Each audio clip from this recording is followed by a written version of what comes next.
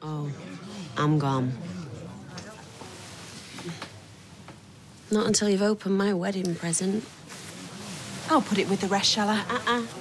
I think it's a bit late for sad love letters, don't you, Becky? Bye. Open it.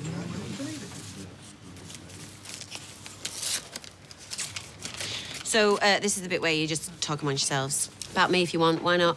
It's all anyone's done for months, isn't it? Staring, whispering, judging, changing history. She's always been a bad one, that Becky, you know. Yep, you can take the girl out the gutter, you just can't take the gutter out of that girl. Excuse me, but is this like a new tradition? Between the best man speech and the groom speech? The sour ex-wife speech? Hang on a minute.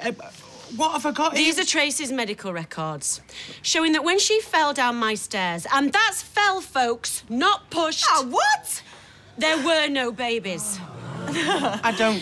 Now, whatever she's been through, and trust me, I would not wish that on my worst enemy, which she is, by the way, it was nothing to do with me.